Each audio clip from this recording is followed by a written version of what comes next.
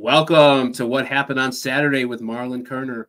My name is Josh Cormier. I'm broadcasting from the shadow of Touchdown Jesus in my own basement.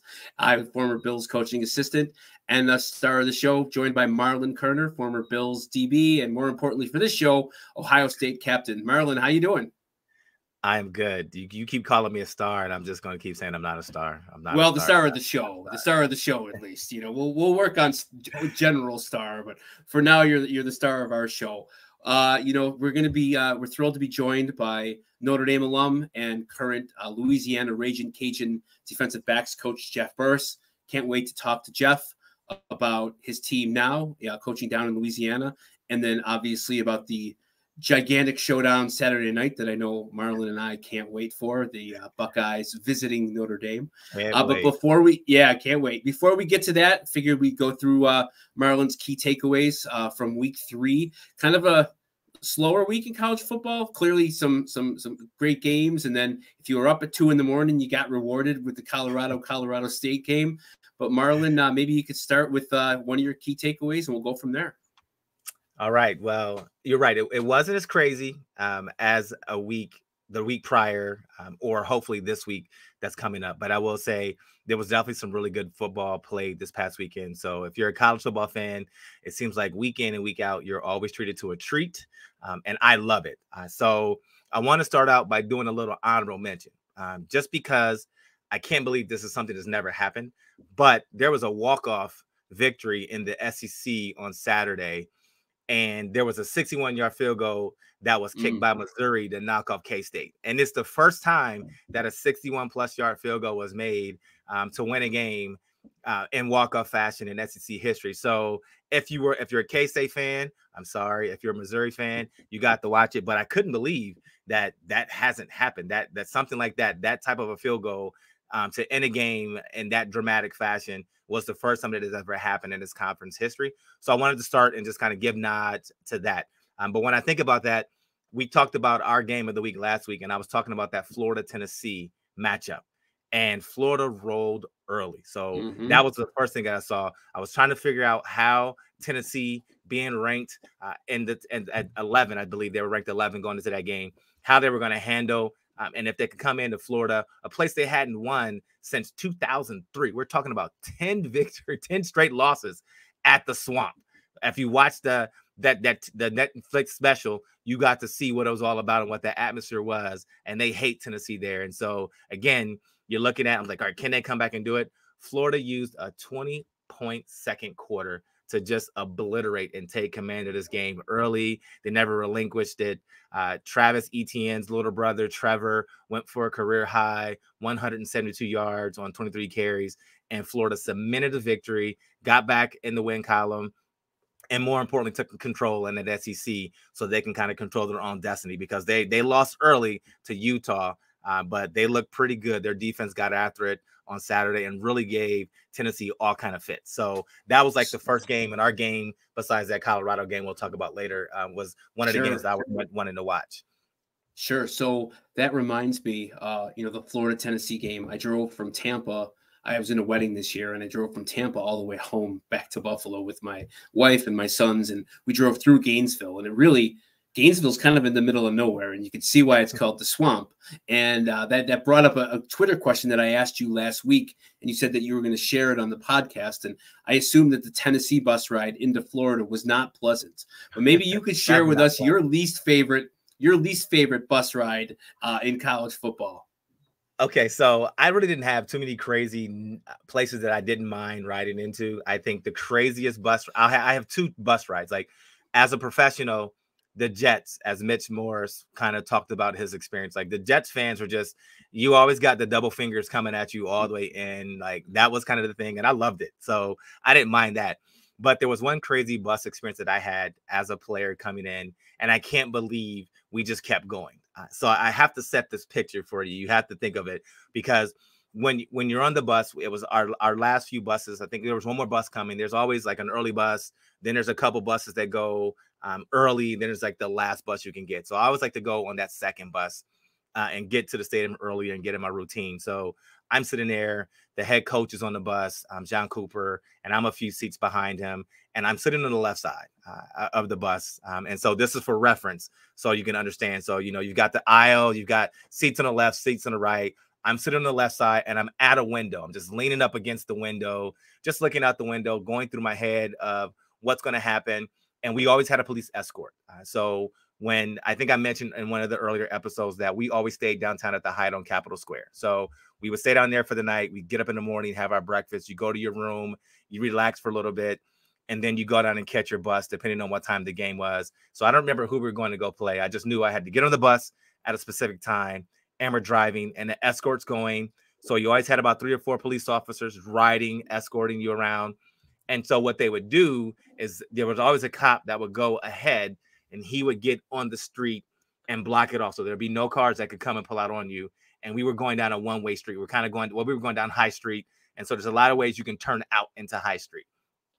And so I'm sitting there looking at the cop, and I'm just sitting there looking, and we're probably going 50, 55 miles an hour, going down the street, moving. We're getting it. And then all of a sudden, for some reason, I'm just watching this cop that a couple streets up, and I see him hop back on his bike. And all of a sudden, he pulls forward. And I'm like, why did he do that? And we got up where he was pulling forward at, and all of a sudden, there's a car just flying right at us. And this car comes out, and the bus, I'm looking, I'm like, oh my gosh, you're about to get in a car wreck. And we just smash a car, like literally smash in front of this car. The car spins out, it goes to the left, it spins around. The cop hops off his bike. He's pointing his finger and yelling. And we just kept going. Like, it was like a bump. Like, we hit a pothole. And I'm sitting there like, this is amazing. And we just kept going. And I got off the bus because the first thing I wanted to see was how did this bus look? Not really a scratch. Wow. Like, there was a little bit of damage on the front that you could see, but really, I couldn't imagine the damage that was done to that vehicle, because you could see we literally tore like the bumper off. We saw the car spin and go to the left, and I'm sitting there looking like, wow, this is kind of the craziest experience. We kept going, and they were like, do you want to stop? And Coach Cooper's like, nope, keep going, we got a game to go play. Nothing stops the Buckeyes on the way to the stadium, right? Absolutely. We had to go play, and we won the game. We did win the game, so in case anybody was worried about it, we did win. And it did not affect me at all. I didn't think about it at all. I didn't think about, oh my gosh, I was just in a wreck on a bus going to a football game. But that was one of the craziest bus rides I've ever had in my entire life. Like, we literally smashed a car that pulled out in front of us and kept going. I could totally see like John Cooper just saying, nah, keep going. Like, let them figure it out. I mean, what are you going to do at that point, right? Like, if the bus is fine, you got to go make kickoff. Bus is fine, we can keep going. How far was the bus ride from the hotel to the stadium? Probably about 10, 12 minutes, depending on how much traffic was there. Really, it was easy to get down High Street with the police escort. It was really coming through campus, and there's a lot of people there. You had to make people move so we can pull in and come around where we wanted to go. But we always had enough officers on motorcycles that really could stop that and get traffic blocked off, make people move. But sometimes you might get it might go a little slower just because it was a big game and fans were everywhere trying to tailgate and get in their respective places to cheer us on.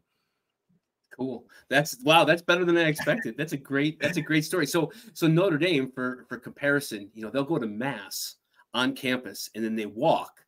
There's a lot of college teams that seem to walk on campus. The Tiger Walk at LSU, and Clemson kind of does the same thing. Was Ohio State kind of unique where you guys would take the bus, from a local hotel to the stadium? Do a lot of teams stay like on campus the night before, or do kind of like a walk through the fans to the stadium?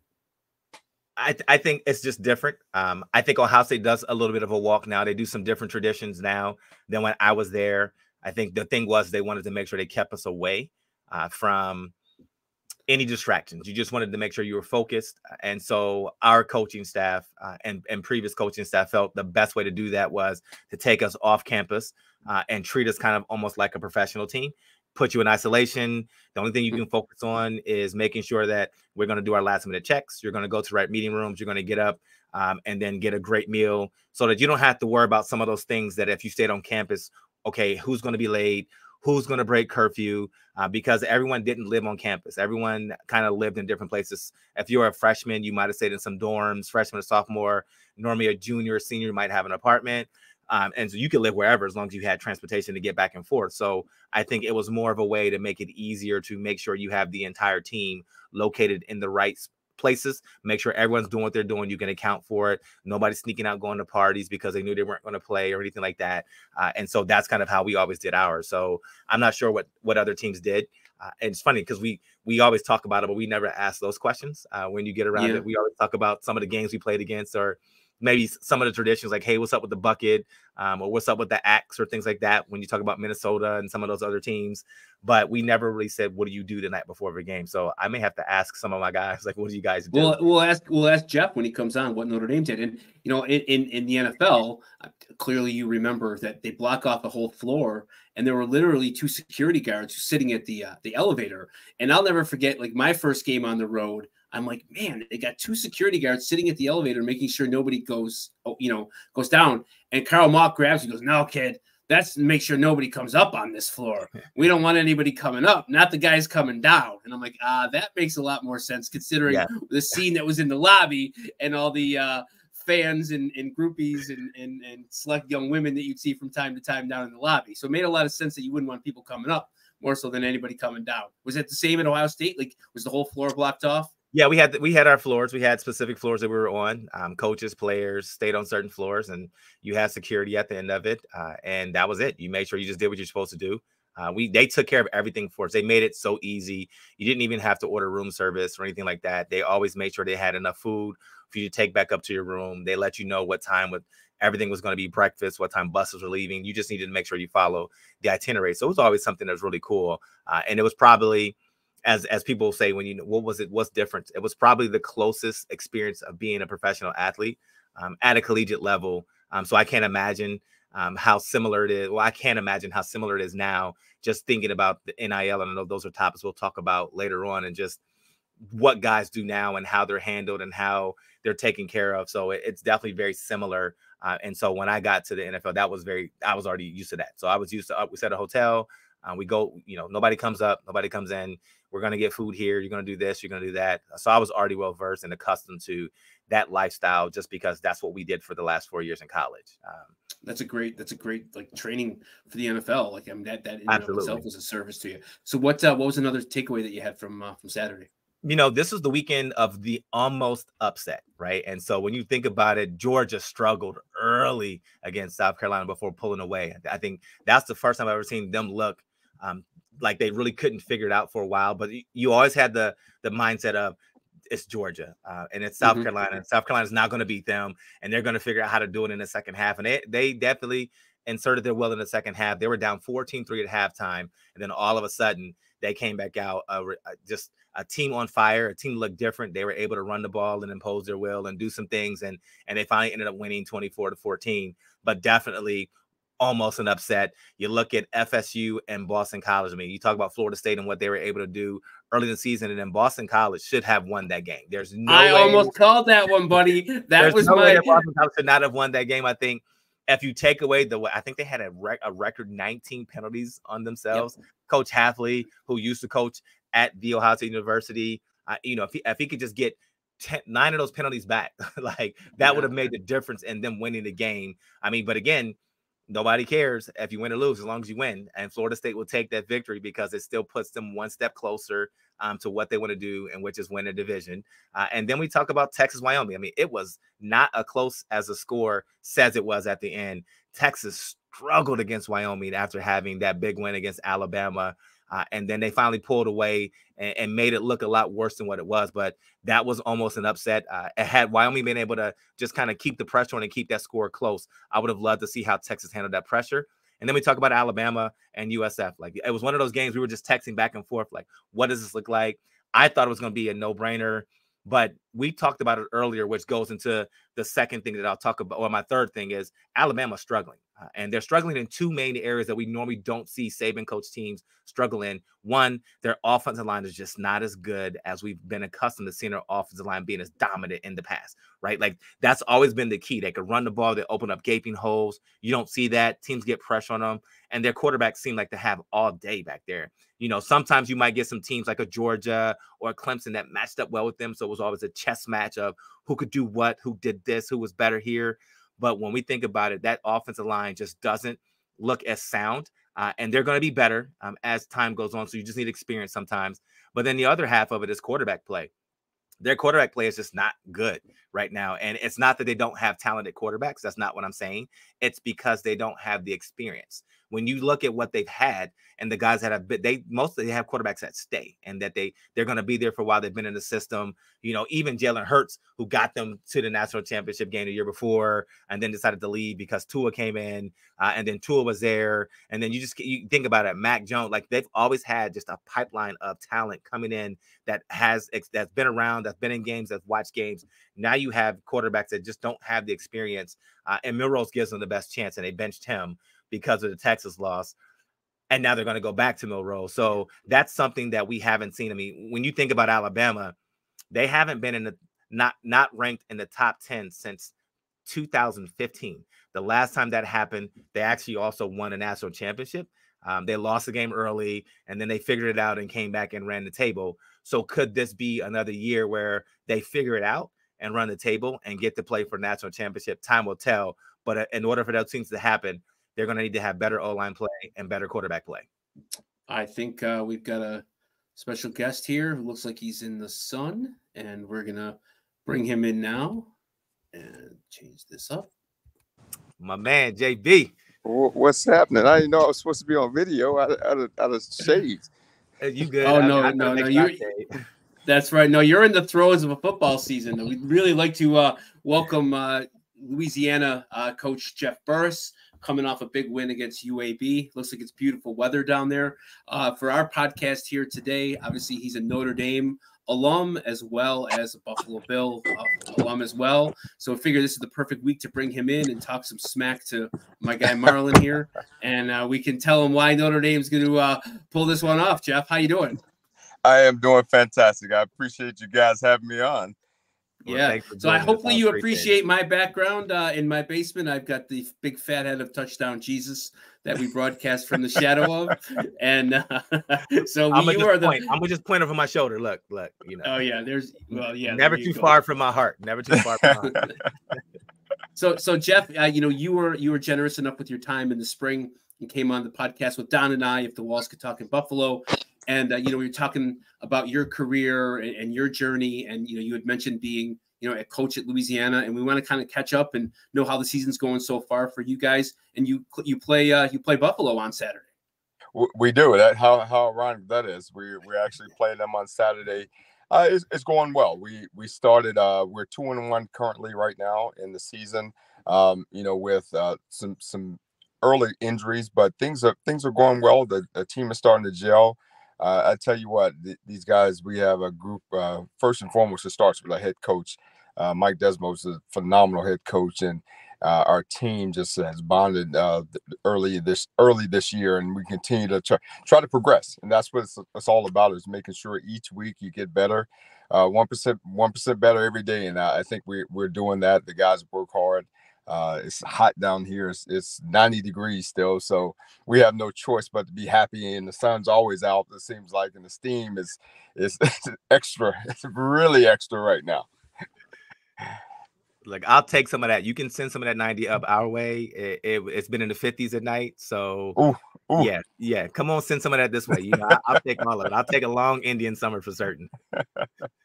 Now, you talked about coaching and things like that, but I want to get a little prior to coaching, because I always like to ask former athletes what it was like during their recruiting phase. So you coming from Rock Hill, where you were a running back, you went to Northwestern High School. What made you choose to go to Northwestern High School? And then can you talk about why you chose to go to Notre Dame?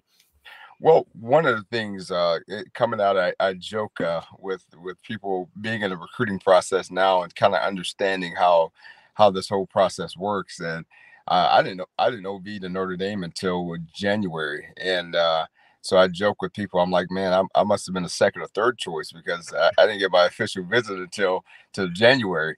But it was one of those things that I'm trying to tilt my head. It feels like my head's tilting somehow. No, you're good. You look good. Well, one of the things that kind of I'll be honest with you, growing up, you grew up knowing about Clemson and at the time Nebraska, Georgia, Oklahoma. I'm not gonna give you the credit and say Ohio State, but I'm gonna leave that one alone. But you being in the South, you see those teams, especially at the time frame. Clemson had been rolling pretty good, and so I never really thought about Notre Dame until my senior year. And once the recruiting started, I to be honest with you, I had no clue that Notre Dame was recruiting me. To be honest, you would get letters and things of that. So you know how the recruiting, the letters and things, questionnaires and all those things. On my SAT, I know this for a fact. I definitely tried to send my SAT score to Hawaii, but I guess that didn't work. So I didn't get recruited by Hawaii. That was one of the teams I didn't get recruited by. But as the process continued, just seeing, I only took 2 official visits. One was the University of Georgia. I had been to Clemson at a summer camp before. I had been to South Carolina because it's only an hour away from my hometown. I had been to the University of South Carolina. My third OB was supposed to be with Penn State. And the thing that kind of made me Winthrop University is in my hometown. And I grew up working on campus, being around campus. And, once recruiting started, people started talking about Notre Dame and talking about the class they were putting together and, all these talented people. When it was more so, to be honest with you, Marlon, it was kind of a challenge because I had a coach at the time frame mentioned that, Notre Dame at the time was getting the top guys. And basically told me that if I go to Notre Dame, that I get lost in the shuffle and I wouldn't be able to succeed. And being a young, young competitive kid, I was like, oh, well, let me find out about this school. And so from then on, it was like, okay, let me see Notre Dame is all about. And I started following the history. And at first I was a little bummed about the fact that you couldn't have your name on the back of your jersey because I was prepared for that. And then I went on my official visit. Tony Rice was my host, and Tony's from South Carolina. And he said, if you sign here, I want you to wear number 9 and start a legacy from a pipeline from South Carolina coming to Notre Dame. And you can't turn that down. So I was like, okay. And I came back. I went to Georgia first, went to Notre Dame second, and I got home and I told my mom, I said, I think this is where I want to go. And it was plain to say, it was that easy. And the rest was history, I guess. I don't know if it's history, but it was done. It's crazy you mentioned Jeff, Tony Rice. That was my idol. I wanted to be the next Tony Rice because I was going to go to Notre Dame. But yeah, that didn't happen. I'll have to tell you my recruiting story at some point in time. Oh, absolutely. Absolutely. Everyone has second choices. It's okay. That's great, Jeff. I love having you on here. Now there's a little bit of shade going back the Buckeyes way. Tony Rice was my favorite player growing up as a kid. My dad loved Notre Dame, and just watching Tony and winning the national championship brought him so much joy. I got the pleasure of meeting him at like a fan meet and greet back about 10 years ago now, and he was just all class. Super, super nice. Listened to my story about my dad, humored me for 5 minutes. So I always appreciate that. And it's always nice, when you meet people that you look up to as a kid and they end up being like you would want them to be. And you have a positive experience with guys. Speaking of positive experiences, Jeff, we were talking with Marlon about like the game day experience of being a Buckeye. Can you tell people what it's like on campus for the game, like this weekend in Notre Dame? Like, what's it going to be like, and some of your memories of big games, playing at Notre Dame? Well, before we get, I've had the fortune to go to, not to a game, but I was in Columbia. I went to Ohio State, and man, the atmosphere, the campus itself is impressive. So I was like, man, I wish we would have had a chance to play here. Like playing at Michigan, we obviously play in Michigan, but I will do you credit and say the Ohio State because I say the University of Notre Dame every time I speak of. But I remember the atmosphere is unlike any other. I remember playing Florida State and the 1-versus-2 game, and I mean fans were getting there. It started on, so I can imagine what is going on right now. I'm sure fans start pulling in on Sunday night. And you're walking around campus and you're seeing all types of just like celebrities on celebrities. And you're a collegiate athlete, student athlete first and foremost. So that's not, we may be forgetting that, considering what's going on with, anyway, that's another story. That's a later time for you guys to put me on.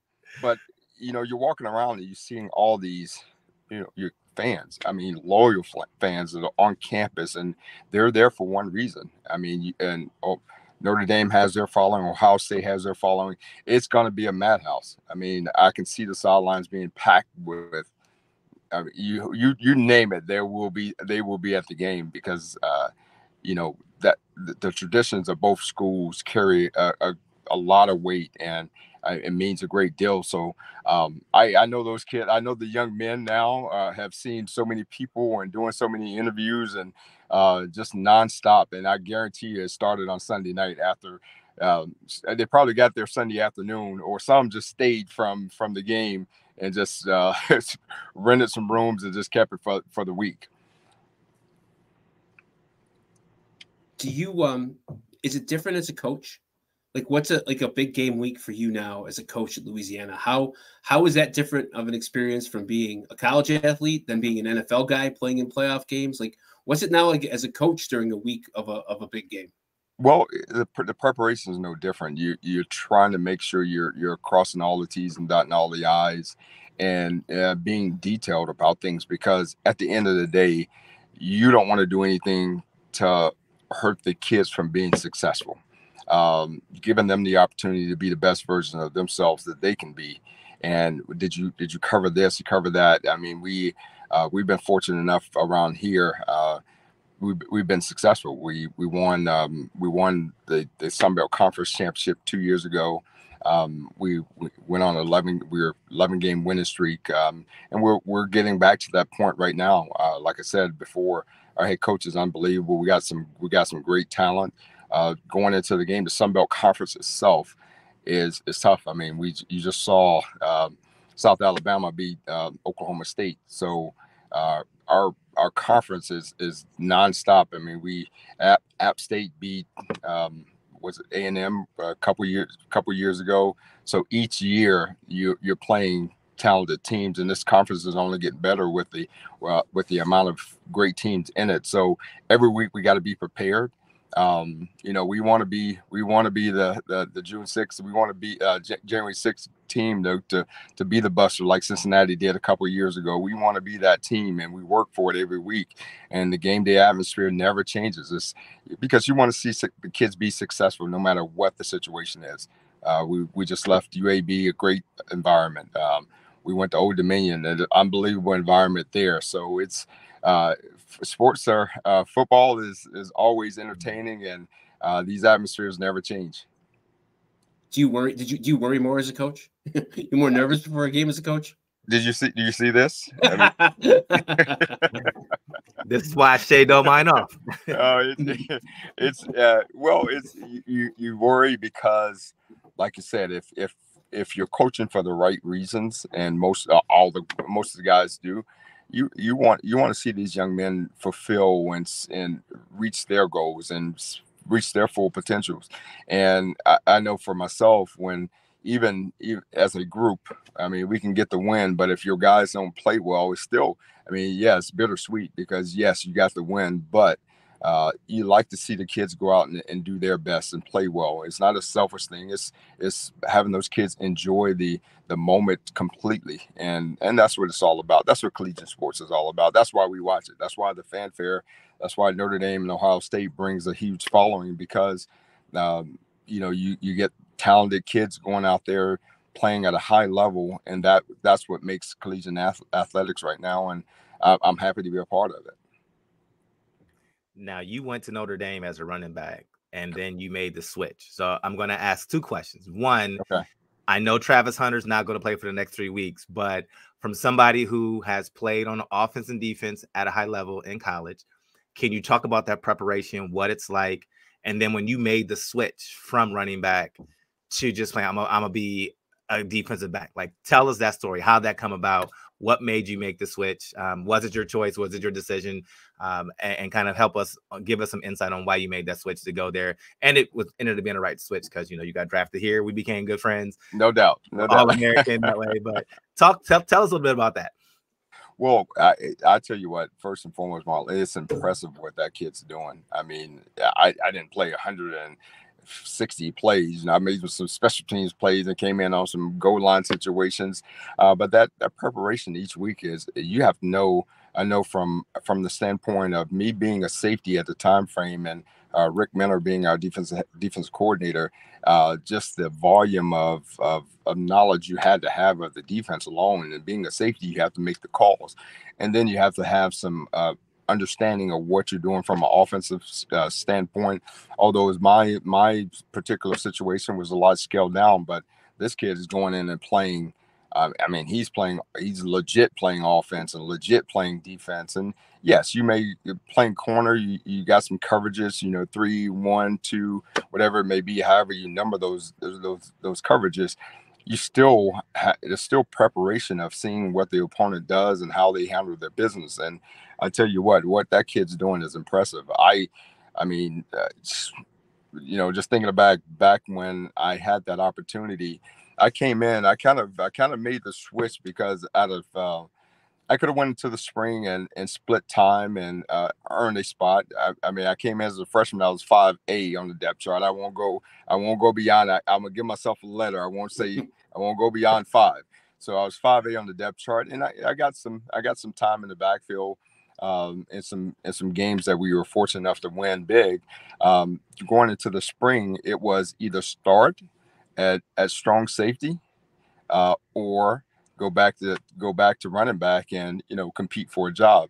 And as a young kid, you just want to play, and that was me. I just wanted to get on the field. I mean, I played a lot of special teams. Yeah, I could have. Do I think I could have been a successful running back? Absolutely, no doubt in my mind. But I wanted to get on the field and contribute to what we had going on.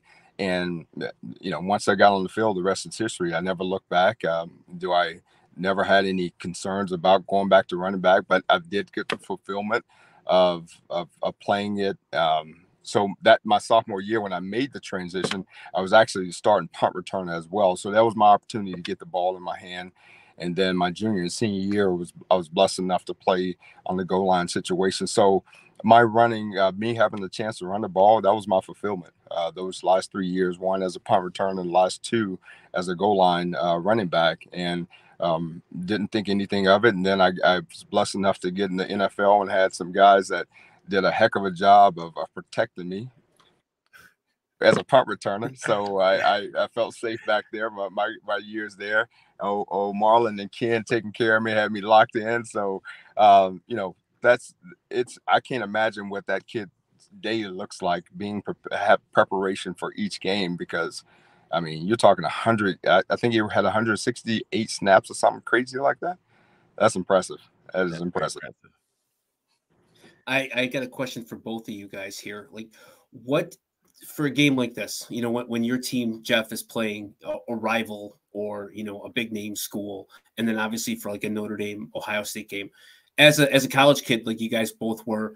Did the week feel different to you guys than if you were playing, you know, just a generic opponent, or, you know, not, you know, your rival or a big name school? And maybe if it felt different, did you do anything differently? Like, did you sleep more? Did you skip class one day? Like, was anything different as an athlete? Did you eat more? Did you eat less? Like I think people just want to know, like, as players, like, how that had to be a long week. I'll let Marlon start first on that one. I can either confirm or deny on whether or not I cut classes or not, because my mom may be listening, so I won't say no.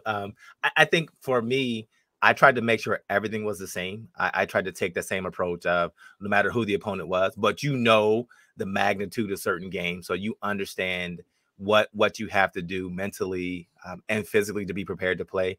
I think the funniest thing that I always laugh is because when I work for the Bills, we used to always talk about you could feel the pressure. I think when there was a really big game, you could sense it more in the coaching staffs, and that's where you had to try to like mentally say, okay, listen, they're going to be stressed out. They're going to be a lot more harder in practice. They're going to not take a simple mistake. Like if you jump off sides, for example, if it's an Ohio State Notre Dame game, you're running laps. Like there's going to be some things that's going to happen that you might not have the same repercussions of if it was a team you're probably going to beat, like Western Kentucky last week that Ohio State faced, right? So things like that, understanding the magnitude that comes with the game, is you have to kind of learn that as a player. But as far as the approach, like I tried to make sure everything I did was the same. I was trying to be a creature of habit. That means I was going to go to bed at the same time. You're going to try to eat the same thing that you eat during the week. You're going to try to make sure you study at the same time so that you're always ready to go. And then I think with college and now some of the NFL games is the times change. So you kind of then have to mentally get prepared of, is it a 1:00 game or a noon game, or is it a 7:00 game? Because that also definitely changes how you approach when you're trying to get some sleep, what you're trying to do, how much prep time you have on a Saturday before the game. So just making sure you knew all that stuff. But I tried to be a creature of habit and do the same thing over and over. Well, it's kind of funny that you mentioned a lot of that stuff, because I guarantee you're still a creature of habit with a lot of those things. We as athletes become routine, and I agree with Marlon from that standpoint. Same with us. And the one word that you mentioned is the mental preparation is the most important thing. I remember like Luke Holtz was always like those Florida, like I'm just speaking specifically for me, like when we were playing Michigan, we're playing Florida State, that, our practices were always hard.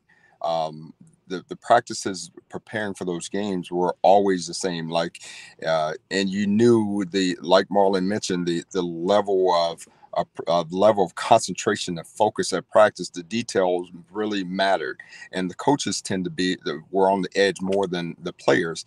But as players, you knew that everything picked up to the next level. And I just remember, like, whenever we played, certain schools, like Lou was always a little more on edge when we played Penn State. I like he and Joe Pa was I don't know, but he was always a little more on the edge when we played Penn State. He was confident. He was, we were mentally prepared. Our practices were detailed, but we knew, and like Ohio State, like we can't lose the game.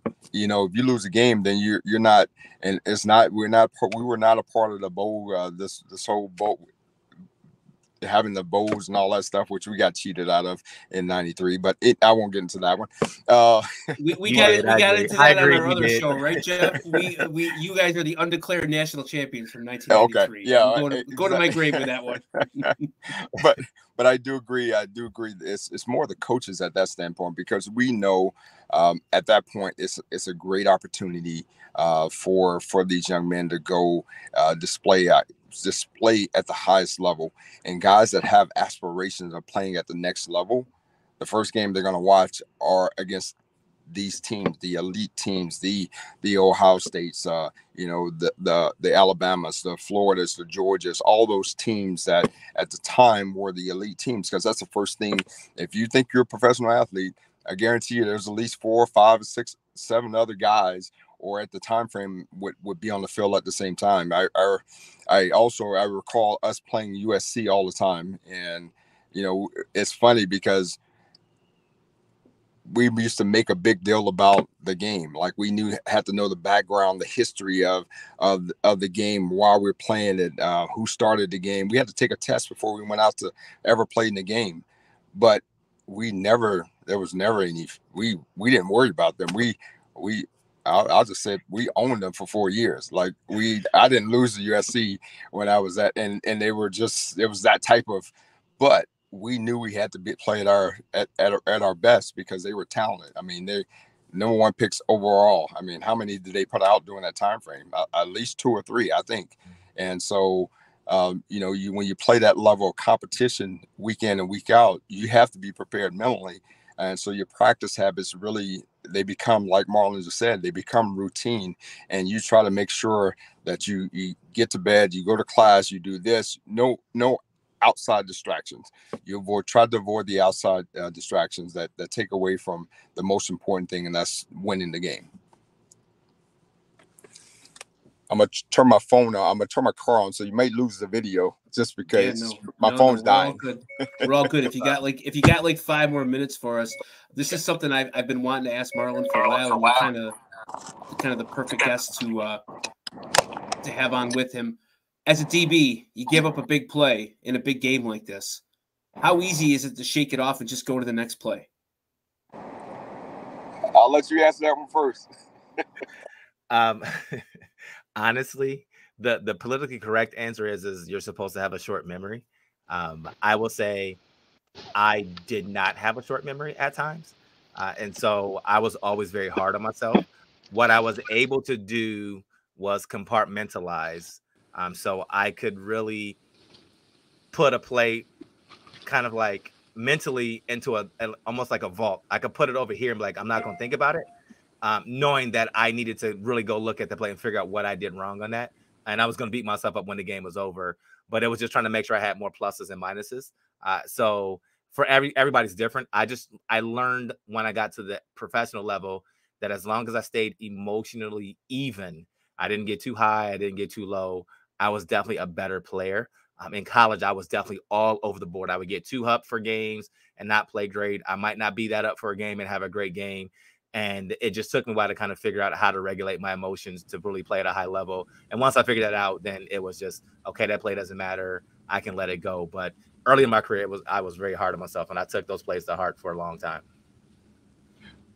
Well, it was different for me because I was a safety in college, my last 2 years. So all I had to do was close the middle of the field. If so, I was the one helping in protection.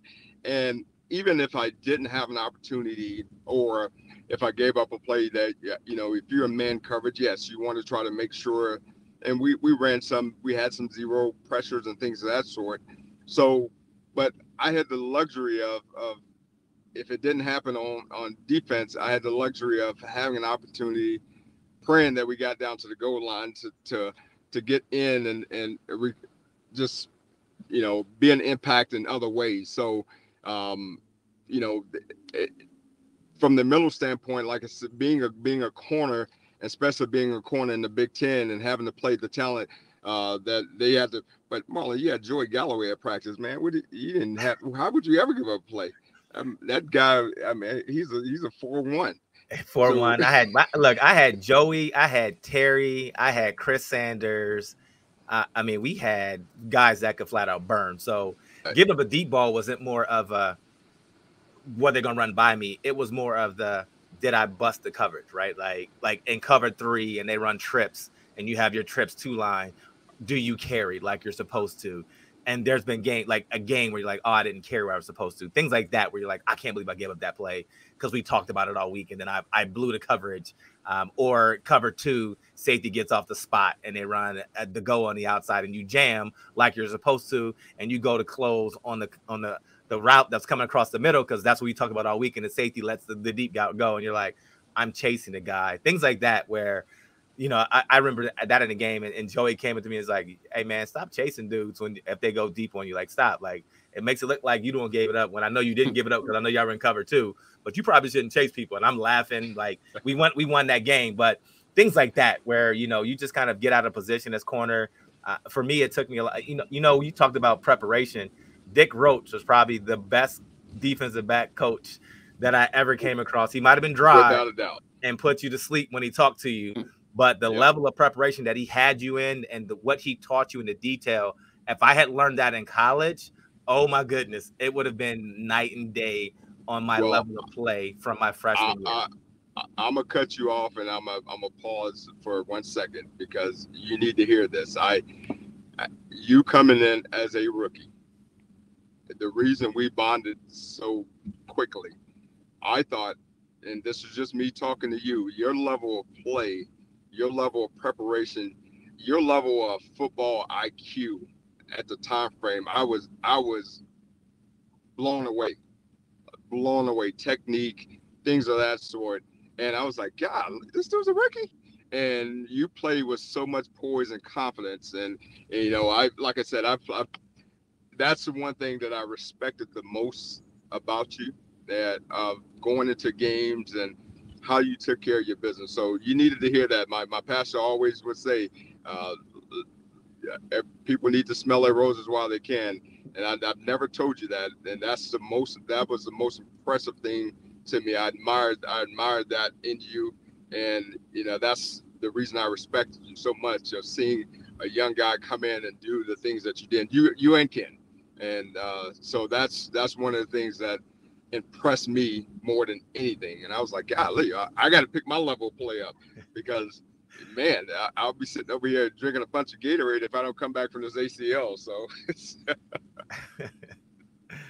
well, look, I mean, I will give you some flowers back, because you were the reason why I was trying to be that. I was like, I need to emulate somebody, and it wasn't gonna be Thomas. That was certain. It wasn't gonna be Smitty. So I was like, well, who am I gonna watch? I'm watching film of you being patient at the line, jam. I'm like, okay, I need to figure out how to do that technique. And so it's just amazing. And I knew you were from Notre Dame. I already knew who you were, because, again, I was going to go to Notre Dame. So I had their player book. I had their whole media guide. I learned everybody's number. I knew it all. So I knew you could play. I'm like, man, this dude can flat out play. So when I got there, I'm like, I'm just trying to be like you. I'm trying to emulate and imitate what you do. And Dick and his mirror and roll, I'm like, I thought you had the best mirror and roll out of every club. Like, I got to get up and roll down like JB, because he come off that thing like smoking.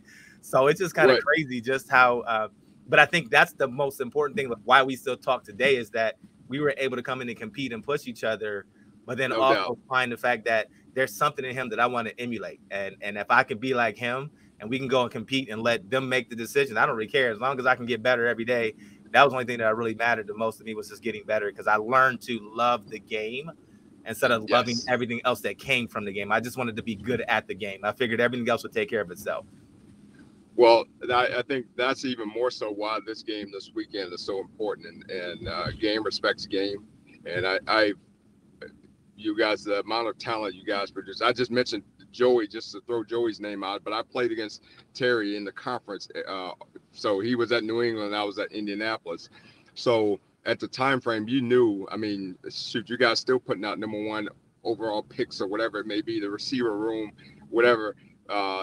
You grew an admiration, a respectful admiration of the guys, your opponents, and I knew where you came from. I knew the school. I knew when you came in, you'll be prepared because of the talent level, and that's what this game is all about this weekend. The talent that's going to be on the field is going to be incredible, regardless of who left that quarterback for Ohio State and who's that quarterback for Notre Dame, and the talent level of the two schools. Is what makes this rivalry, or they should play every year. I think so. I mean, the two schools, the three schools, Notre Dame should play Michigan. They should play Ohio State every year. And I watched the Ohio State-Michigan game every year, like I went to Ohio State. So I won't tell you who I rooted for. No, I'm kidding. I'm joking. But I watched the game every year just because, when you get those teams and the quality of programs that produce the talent that they produce, is worth watching every week. And that's why this game will be special this weekend. So before we let you go, Jeff, you've been super generous with your time. Do you have a funny Marlon story for us? Oh, let me think about that. Well, I call him, but his nickname for me is Short Dog. He knows that.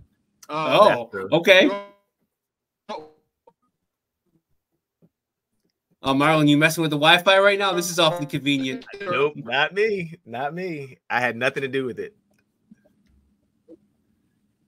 Well, look at that. Jeff, we got a little bit. Wow, this is really well timed. Jeff, we got some connection issues with you right now. Marlon, this as the star of the show here, I'm calling shenanigans. I got the laptop in front of me, but this is a little too convenient. What can I say? I mean, look at that. He froze mid story. That's tough. Jeff, you back with us? Oh man, that's tough. That's tough. We're gonna have to have him back on to finish the story there. And I was gonna ask him for a prediction on the game, but I think obviously we probably know which side he'd be leaning. I can tell you what side he's leaning towards. I'm sure he's gonna go with them Golden Domers. Sure. So you know what, we're gonna say goodbye to Jeff for now and thank him for his time. And we'll get his prediction, and I will absolutely tweet it out. Marlon, if you can get his prediction, and if you share the funny story that you just censored from is he back? Am I back? I made You're it. back. Jeff, Okay. Marlon here, I think he caused some communication issues because as soon as you started talking about a good story about him, you went silent. So please continue and don't let Marlon censor you here, buddy. So we used to have back when at the Bills, they didn't care about our weight. They was all about our body fat. And so we would have to get in the bod pod. And so when Marlon and Ken first got there, they weren't very happy with the bod pod. So he and Ken both got into this. Now Ken took it to the next level, but we would go out and we would tell him about the rookie meal. And so Henry Jones was coming along, and back then we used to prank about, okay, we're going to take you guys to here, here, here and spend money. So we went out to eat as with those guys. And so he and Ken sit and they ordered like spaghetti and marinara sauce and chicken breast. Grilled, and don't forget it was grilled chicken breast. Grilled chicken breast. Grilled chicken breast for sure. So they were so concerned about one, they didn't want their quote unquote body fat to be over a certain level, but two was like, well, I'm certainly not going to spend a lot of money because if we got to pay a lot, I'm not going to spend a lot. And so at the end of the day, we all ended up chipping into it, but they literally got chicken breast and like spaghetti and marinara sauce and didn't eat while everybody else was sitting like, oh, we were ordering whatever. And but they were very cautious about what they were going there like, man, I can't, this is not going to be right. And so we took it easy on them, but it was funny just watching them prepare, just because one, they were just more concerned about, okay, well, I got to make a certain weight and body fat. Two, I gotta spend a lot of money on this meal. So I'm gonna let you guys go ahead and eat, and we just gonna have this, and it'll be okay. So I'm sure he's still the same way. Yeah, no, I'm not worried about the bod pot now. Okay. Oreo thins, that's my thing. Oreo thins right now. That's a great story, Jeff. Can you give us a prediction for Saturday night, and then just a small preview of the rest of your season at Louisiana? I think it's gonna be at home. I think we're gonna win that thing by 7. I do. Nice. I think the running game is rolling right now. Sam is spinning it well. It's gonna be hard. It's gonna be hard for those old Buckeyes coming in there, and the grass is gonna be real high. It's gonna be nice and thick. Of course, it's gonna be really thick, so I can make it slow, like New England used to do back in the day. I had that. It's gonna be nice and thick. So the running game is gonna be on, and Sam is gonna be spinning. The defense is gonna step up, and my man Free's gonna be with the nice cool. That's the thing. He's a linebacker from there, so he's hyped. So that's great. Yeah. Does Audric Estime remind you of Jerome Bettis? Does Audric Estime remind you of Jerome Bettis? Yes, absolutely. We can't call him a small bus, but yeah, he definitely does. Definitely. He's so fun to watch. So we really appreciate your time, Jeff. You've been great. Good luck this weekend against UB. People watching here might not share that sentiment, but the two of us here on the podcast definitely do. Hopefully you guys have a great season, and I hope that people just follow along with Louisiana and the Ragin Cajuns. They're really good. Good story, good team to follow. Marlon, any final thoughts here for Jeff? Nah, just thank you for coming on. I appreciate you taking time. I know how busy you are as a coach. So I just thank you for taking time out of your busy day and schedule to hop on and chop it up and talk some memories about Notre Dame, and we'll see about that 7-point victory. We shall see. All right. Well, I will definitely text you after the game. After we win, I'll make sure I text you as well. Okay. I'll put a Notre Dame hat on if you win. Oh, there we go. We can't say that. We can't say that because I'm not allowed to. So yes, I got you. We'll figure out another way to do it. We'll figure out another way. Hey, maybe he could buy you a chicken breast dinner. That's a deal. That's a deal. I'll send you some spaghetti and grilled chicken, Uber Eats style. Well, unfortunately, I'm a pescatarian now, so no, I only eat seafood, so it had to be some salmon. I'll take some salmon. Okay, I'll send you some salmon. All right, sounds good. Take care. You guys take care. You All too. right. Bye-bye. Bye. Oh man, that was a lot of fun. He's a great sport and I mean great coach. They're doing really well there, and that's Yes, that's really nice of him to come in on a game week and spend some time with us. Absolutely. So yeah. So it's funny how you get stories after you get a little older.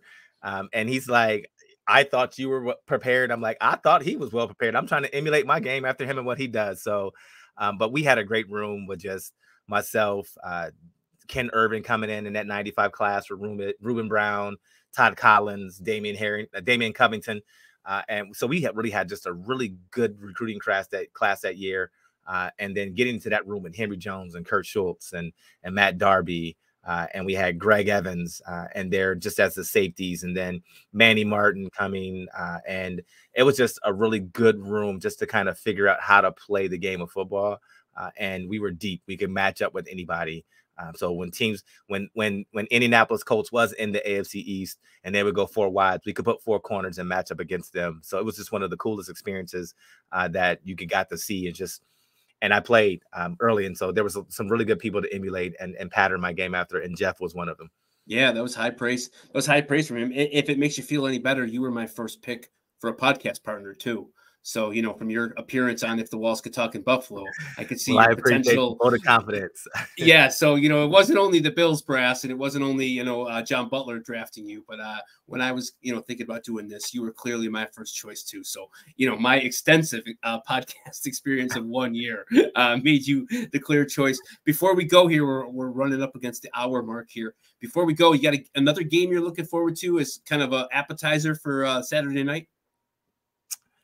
I mean, besides that, there's really no other game besides Ohio State Notre Dame, really. But I'm really looking forward to kind of seeing what's going to happen here in a couple weeks when Colorado gets together. We didn't get a chance to talk about it, but I had to put this up, because who as a coach, who does that? Like, how do you become and put bulletin board material up as a coach? Like, you don't talk about that. And this game had so much drama, so much everything, and then when you're all said and done, you come back and I have to bring out my shades like Brian does. There's me get ready with it. Like, come on, like I'm ready to go. Like, if I had time, I'd put on all my chains over here too, because I had them ready to go. I was like, let me be like Dion. But the game was amazing, and I was definitely up until 2 a.m. watching it, and it reminded me of so much of just their mindset. Jeff talked about the attention to detail that it takes to play at a high level. This is a rivalry game. You never want to be the one to give bulletin board comments, and then all of a sudden Colorado finds themselves down, and then Shador just leads the drive. And it's fitting that a Colorado team would go on another 98-yard drive a la John Elway. And I'm sitting there thinking, like, I was a kid cheering that on because I was a Broncos fan, believe it or not, in Ohio. Cleveland Browns fans, please don't hate me. But when I think about those things, the way he moved the pocket and used his legs to get out and escape and do some things, the throws that he made, and then just being able to read it and do some things at the end of the game, he always keeps his composure. He never seems to be rattled. And so I know he's second in the nation in passing behind Washington's quarterback, Michael Penix Jr.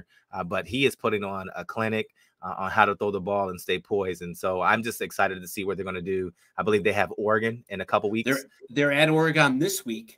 And then, believe it or not, next week, they just announced today, they're playing USC at home. Yeah. And there's going to be the big noon kickoff on Fox. That game's going to be 10 in the morning. 10 in the morning in Boulder, Colorado in 2 weeks.